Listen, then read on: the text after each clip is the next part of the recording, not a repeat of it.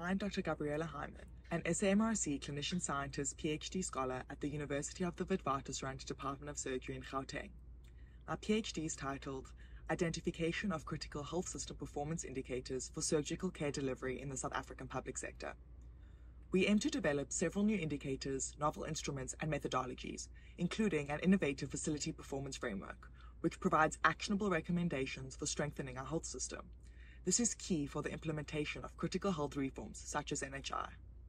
As part of this work, I've supported the development of an early career clinician scientist training pathway in South Africa and been awarded a research fellowship at Harvard University. Surgical care is fundamental in developing an innovative economy capable of supporting health for all.